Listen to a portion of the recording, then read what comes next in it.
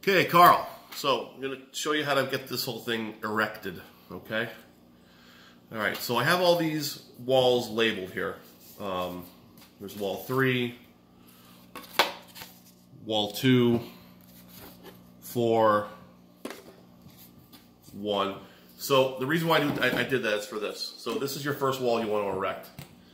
On the bottom here, there's little T's, and that's where you're going to put tape. So you want half the tape on and then half the tape off. So probably about an inch or so off. So strip there. Everywhere where there's a T, you want to put a strip of tape. It's pretty easy. All right, so your first wall is going to be like this. And I have it back wall up. So you're going to want to put this, come a little closer. Not on top of it, underneath it, on the side of it, just like this.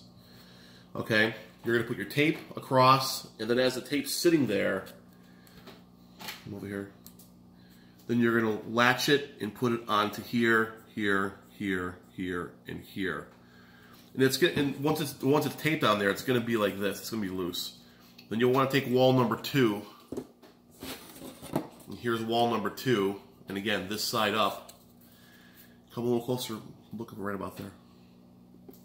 It's going to do the same thing. Tape first underneath. Make sure it's a tight fit. And it's going to overlap. You see how... Look over here. See how right here it's going to be overlapped? This is going to be basically overlapping like this. Not like this, like this. So that's how that's going to fit. And again, once you have it all taped in the bottom, that's when you actually start doing the sides here. And once you do that, it'll be a nice tight fit. It won't go anywhere. So now wall 2 is done. This is your third wall. This is actually going to move